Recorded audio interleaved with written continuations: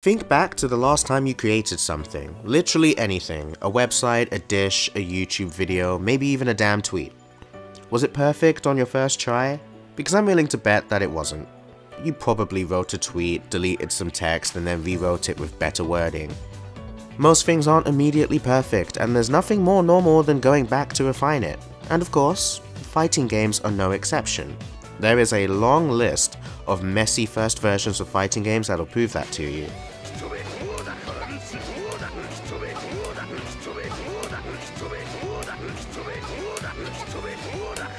Woo! That's it. I'm going to the gym. But that's understandable. I mean, there's so much that can go wrong in a fighting game. Character balance, system balance, the actual coding. You can test each aspect of the game as much as you can afford, but some random player on Twitter is still going to discover a crack in the design and break your game in the first week of release. But with updates, we hope to see a game that improves more and more over time, whether that looks like better system mechanics or better character balance. I mean, we all love patch day. It's an event. You know, I can't wait to see whether my character got buffs or whether they got nerfed, or maybe even worse, no changes at all. But no matter what that change list might say, we can all find peace in knowing one thing. Your character isn't going to change so much that they become two different characters. But Nu-13 players can't say the same.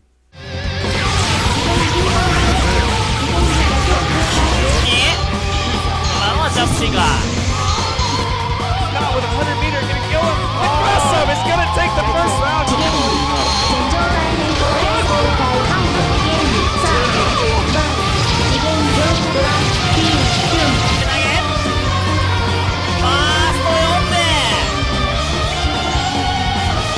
Look at the wall. Yeah.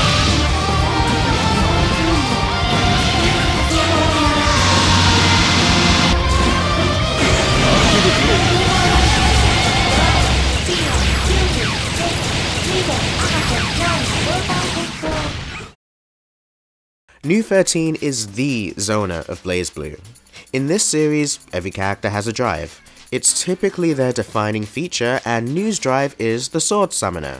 With this, she'll harass you with swords no matter where you are on the screen, but she's got a lot more than that in her arsenal. She also has Sickle Storm, a low-hitting sword that travels across the ground which can also be used in reverse. This enables long-range mix-up between her overhead drive and Sickle Storm. Spike Chaser, a wall of swords that appear from the ground in succession.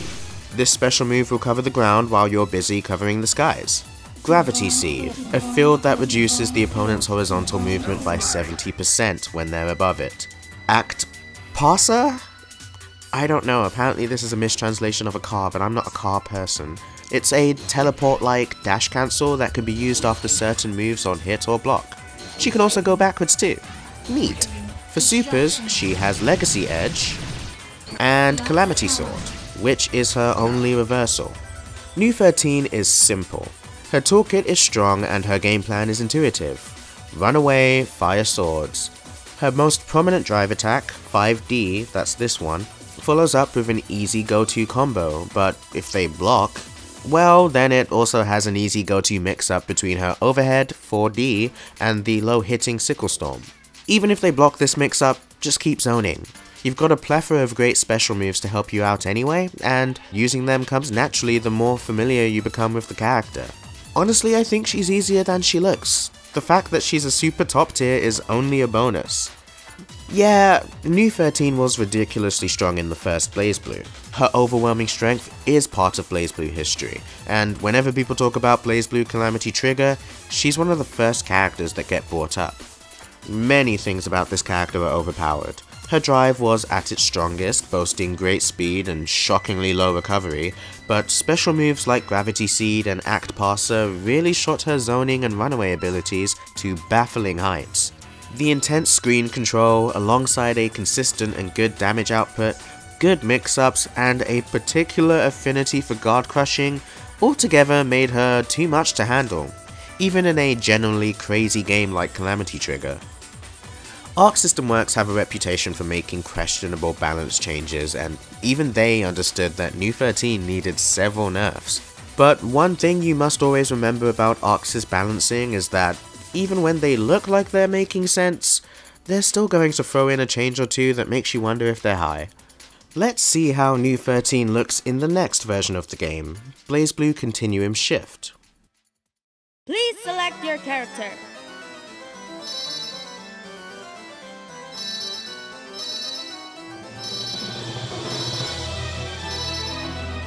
Okay, I'm looking for Nu-13, but where has my girl gone?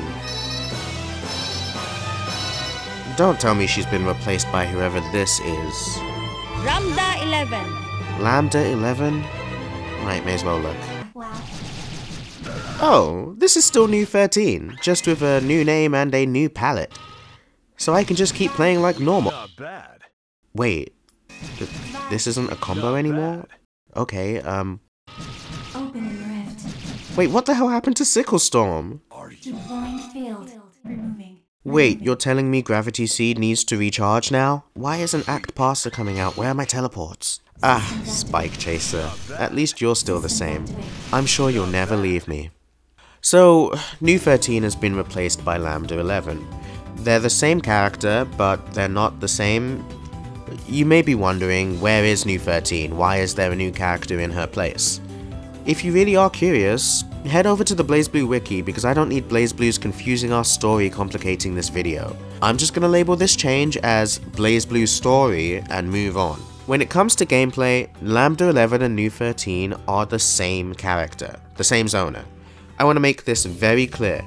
Lambda is not a different character, she's just a palette swap caused by BlazBlue Story. That being said, Oxys changed her so much that she kind of feels like a new character. Big changes aren't exactly unique to this character. Most of the BlazBlue cast will at least see radically different combo routes between every single version of the game. However, Nu-13, Lambda 11, whatever you want to call her, is an especially big victim of these changes. What makes her different is that, although everyone else might get new moves and new combos, their game plan throughout this series will stay the same. They don't get new win conditions. But when Nu became Lambda, not only did her special moves and combos change, her game plan changed alongside her. Lambda 11 is the BlazBlue Zona. With her drive, Sword Summoner EX, she'll control the screen until she finds a safe opportunity to approach. Yeah, she does rush down now too, I guess. This character still zones. It's nerfed zoning, but it's there. A considerable amount of effort went into weakening her, like slower drive moves with greater recovery, drive moves no longer being jump cancelable, no more backwards Act Passer teleports, brand new recovery time on Gravity Seed, the overhaul of Sickle Storm, and the complete annihilation of her go-to long-range bread and butter combo. To make up for this immense loss, Lambda got some shiny new rushdown tools.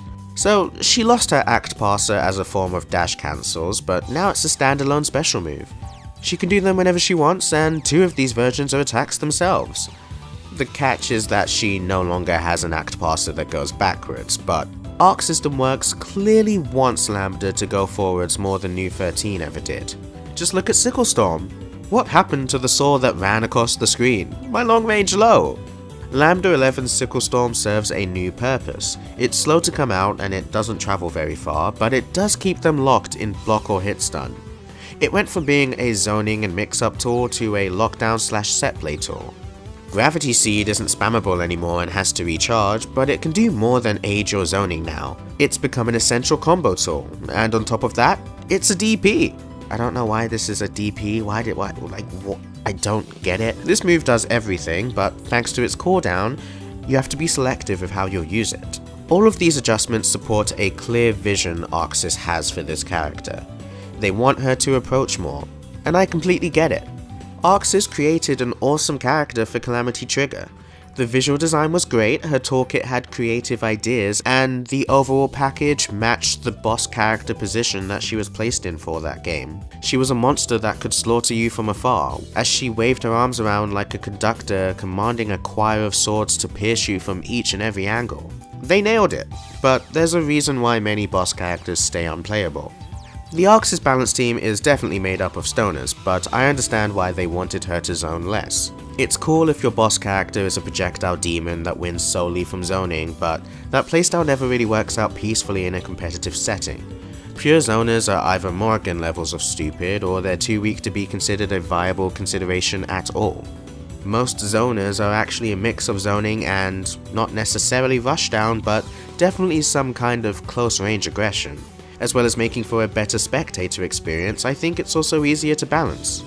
Pure zoning just has little place in modern fighting games, unless you want to deal with another VLOV.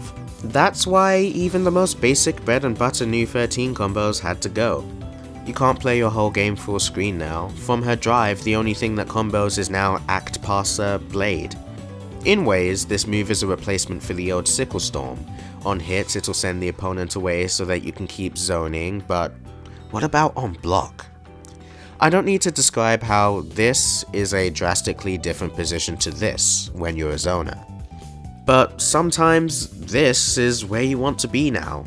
The new Sickle Storm and Act Passes are all designed to get you there, and the new Gravity Seed is good for your combos when you are here. But what exactly do you do when you're here?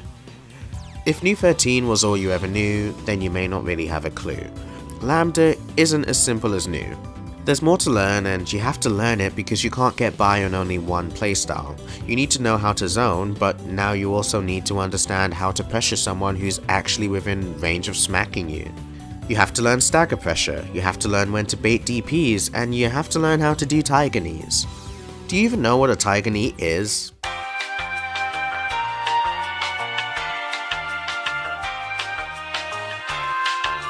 Lambda 11 was the character that taught me how to Tiger Knee, on the PSP of all things, where they released BlazBlue Continuum Shift 2. Yeah, she changed in this version of the game as well. Gravity Seed is not a DP in BlazBlue Continuum Shift 2. Then they made BlazBlue Continuum Shift Extend. To be honest, we don't need to do this one. Thankfully they don't do this anymore, but BlazBlue Continuum Shift Extend was one of the greedier old fighting game releases, following a trend where you sell your players the same game at full price for a balance patch and some additional characters. Oh, did I say characters as in plural?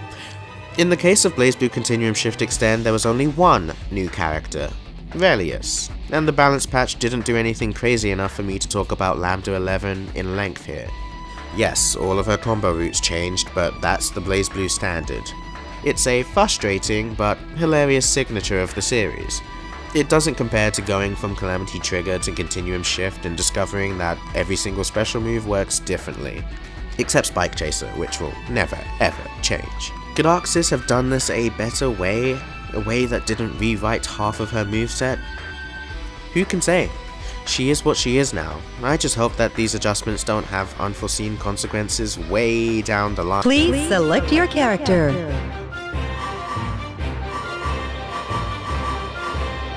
God damn it, they replaced her again. For this game, Lambda 11 has been evicted and the original menace is back. But did her moveset come with it?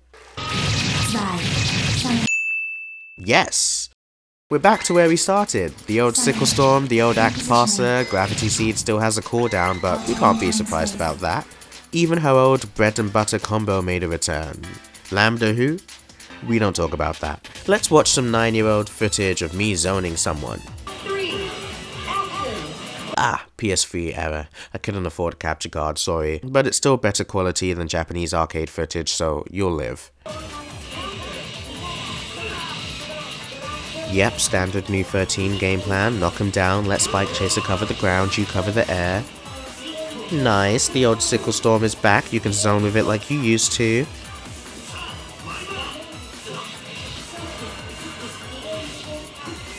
I don't remember being, like, decent. Oh wow, I was kind of okay. I was okay at this game. Nice, got him with the go-to mix-up. Okay, let's go me. Wait, what is that? Wait, is that the old Sickle Storm? Whoa, whoa, whoa, whoa. Whoa!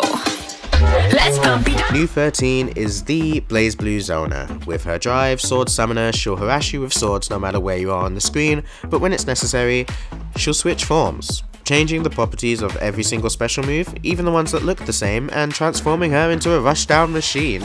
Because of BlazBlue's story, Nu-13 is back, and her return inspired Arxis to bring back her old moves as well. But, if you bring those back, What happens to all the moves that your players spent 3 versions learning? We started this series with one moveset, then you made it something else, and for 3 versions, that is what we made ourselves embrace, because we had to. If Chrono Phantasma came around and Arxis suddenly reverted the moveset back to Calamity Trigger without any trace of Lambda in there, yeah, no, someone would have to be fired. I really wonder how much coordination there was between the story writers and the battle planners, because the situation Arxis put themselves in for Chrono Phantasma is a little funny.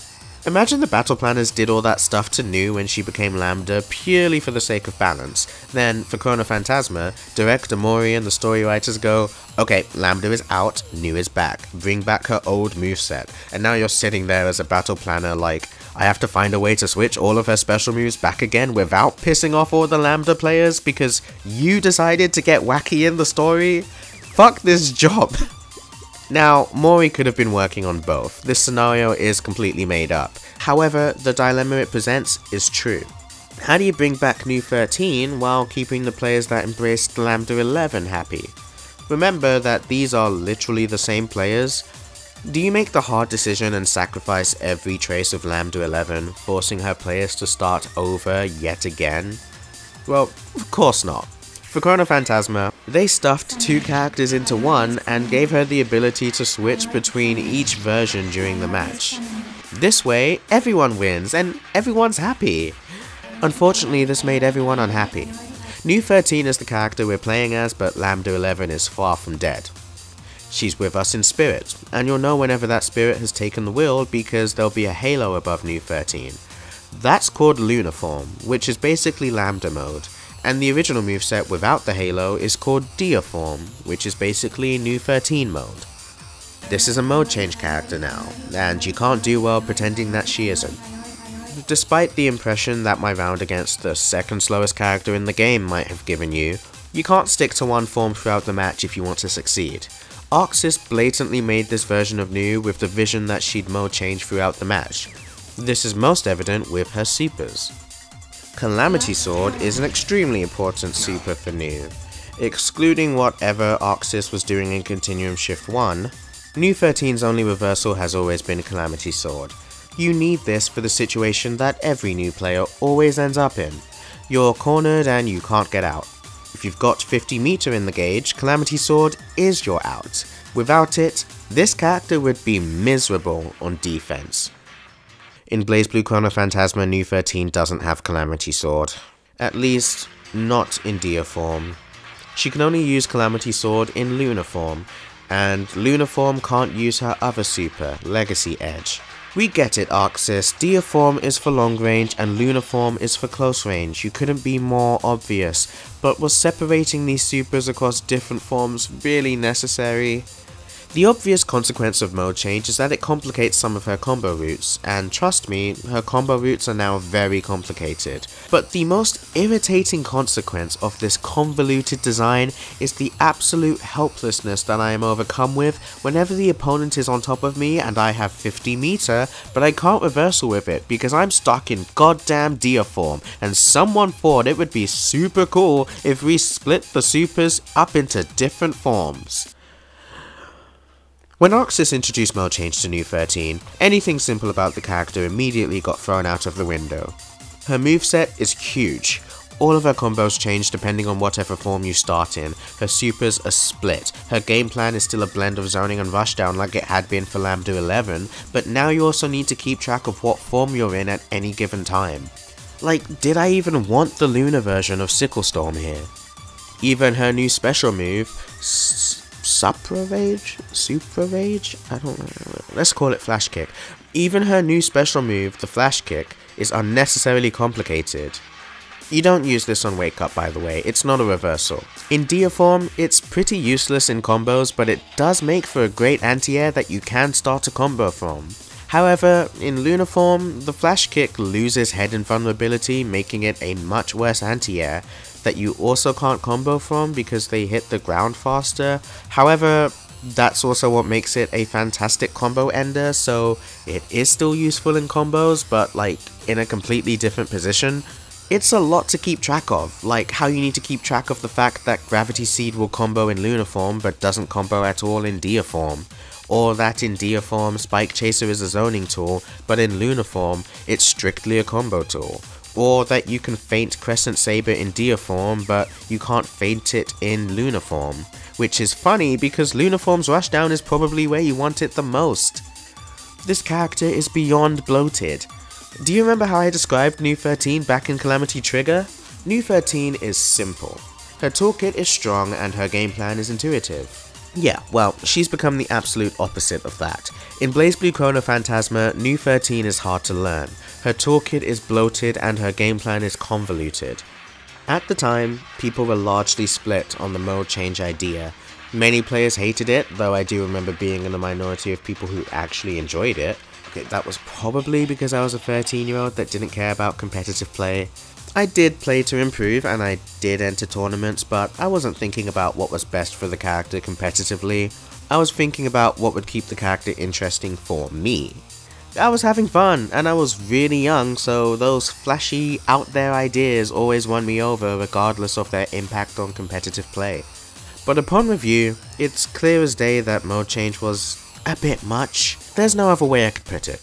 I was lucky because I had years of experience with both Nu-13 and Lambda 11 separately before their unholy fusion for Chrono Phantasma.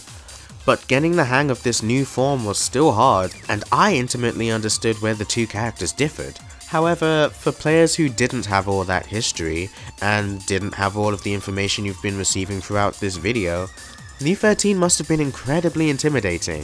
If anybody watching this happened to learn her in Chrono Phantasma, I really applaud you. Even I dropped her as my main for the first time ever and became a total Kagura stan. But I also wonder, how does it feel? How does it feel knowing you put all of that time into learning Nu-13, only for Arc System Works to completely overhaul the character again in the next game? Like, these guys are ruthless. 1 year after Chrono Phantasma, Arc System Works released Chrono Phantasma Extend. Again, 2 new characters and a balance patch at the price of a full game. At least this time we actually did get 2 new challenges rather than only the one. Chrono Phantasma Extend introduced Celica A. Mercury and Lambda 11. Yes, they really did advertise Lambda 11 as one of the 2 new challengers joining the roster. Are you confused? It's not complicated, it's just hard to believe. It is hard to believe that Arc System Works were bold enough to call her a new character. She isn't new, she's recycled, but because Nu-13 stuck around this time, and they've given Lambda 11 this fancy, completely ugly aura, they believe they can justify promoting her as a brand new addition. Lambda 11 is merely Nu-13's Luna form as a separate character, while Nu-13 permanently plays like a super buffed version of her Dia form. In a Famitsu interview, Arxis explained that Nu-13's modes were separated into different characters due to the difficulty of mode change. I can attest, Nu-13 in Chrono Phantasma with her mode change was bloody difficult. Mode change works when it's given to a character during early concept. It doesn't quite stick when you try to attach it to a pre-existing character as some kind of fix all problems duct tape. Splitting them up is a good decision. Absolutely no clue how this impacted BlazBlue story though. Let's pretend it doesn't exist. The interview also explained that Lambda 11 will be simple and much less technical, while Nu-13 will be given many new tools so that she can remain complex even without mode change. Sure enough, Nu-13 was given many tools, far too many, but before we look at them, I think there's a statement I need to revise. When it comes to gameplay, Lambda 11 and Nu-13 are the same character, the same Zona. I want to make this very clear. Lambda is not a different character, she's just a palette swap caused by BlazBlue's story. Okay, fine, I guess that's no longer true, but I didn't count on Arxis being this experimental and messing with the character until they really did split into 2. As of Chrono Phantasma Extend, Lambda 11 and Nu-13 are officially different characters. The worst thing about this split is that I now have to pick between what character to play. See, every change Arc System Works makes with this character just keeps having unforeseen consequences that just lead to more annoyance. Granted, I'll take this over the complicated, convoluted character she became in the last version, but this is still a little bit of a headache. I think Nu-13 was doomed to be a headache ever since she was conceived. We're at Chrono Phantasma Extend now, the 3rd series entry and the 6th version of the game. Nu-13 players? Lambda 11 players, whatever we call ourselves, who are we picking? Lambda 11 is the rushdown Zona of BlazBlue. With her drive, Sword Summoner EX, she'll control space and lock you down, then with the rest of her toolkit she'll transition into rushdown. Nu-13 is the Zona of BlazBlue. In a return to form, her emphasis on pure zoning and evasion allows her to be a threat in every area of the screen. Okay, so to be very explicit, Lambda 11 undeniably got the short end of the stick. As intended, Lambda is the simpler of the pair and is much easier to learn. Players that experienced Nu-13 in the first Chrono Phantasma wouldn't need to do much learning at all, because Lambda is very close to her LOONA form. And it's to the point where I genuinely have little to say. She got a new angle to her air drives, but the same applies to Nu-13. She lost that flash kick, but she gained a new special move called Exiganel? It's strange. It has invulnerability on startup, so it could be used like a reversal, but in actuality, the length of invulnerability is so small that it is very unreliable. Exiganel's best use is as a way to bait foes. The rest of Lambda's differences are very in your face, like this really unflattering aura and the aesthetic change to her drive. Can we talk about that? Her drive? Because I have a problem with it. Nu and Lambda have had a signature drive combo for years. It's one of my favourite parts of the character and one of my favourite combos in fighting games, period. There aren't many combos more satisfying than bouncing the opponent around with a legion of swords while Nu counts up in German and you juggle the opponent higher and higher.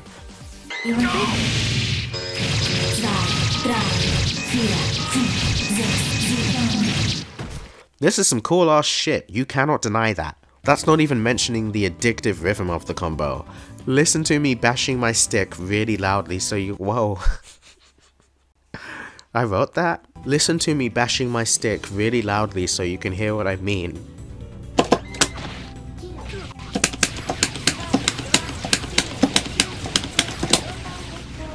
Okay, it sounds a bit like the indicator on a car, which is fitting because Nu-13's special moves are like a bunch of references to race cars. But Lambda's drives have been altered in a way that ruins some of that combo magic. I'll play the clip of Nu doing that combo again, but then I'll play a clip of me doing the same combo with Lambda.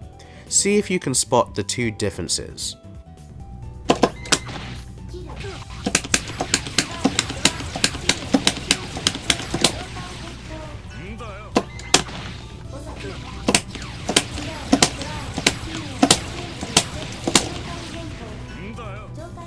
One, Lambda's drive attacks do their follow-ups automatically, and this changes the rhythm of the combo. Instead of sounding like a car indicator, it sounds like Britney Spears. 2. My actual problem with Lambda's altered drive. It's how much worse the hits look. Everyone I've talked to about this swears they can't see a difference, but I know I'm not crazy. Lambda's drives have far less bounce. Every single sword sent by Nu bounces the opponent in a new direction, which really makes this combo feel like a deadly dance. Half of Lambda's swords freeze the opponent in place, and it just isn't as satisfying. But it's a difference that you definitely feel more than you see. And I have nothing else to say about Lambda 11. Easy to transition into from Chrono Phantasma, but needs more than what she currently has. Nu-13 on the other hand, changed a lot. Lucky for her, her changes were all about adding special moves and features rather than reworking existing ones, so Nu-13 wasn't an entirely new and daunting moveset to have to learn all over again. No, she's just DMO'd, except now she can special cancel a bunch of moves into one another, sometimes even on whiff. Her zoning is nutty in Extend. Nu can block string 4 different drive attacks together, 8 if you include each one's optional follow-up, and her drive is like a pseudo long-range wrecker. Gravity Seed now cancels into any other special move, even on whiff, which is a very strong aid to her zoning. And any hits that Nu lands from long range can be converted into scarily high damage. Her other biggest change is to Calamity Sword.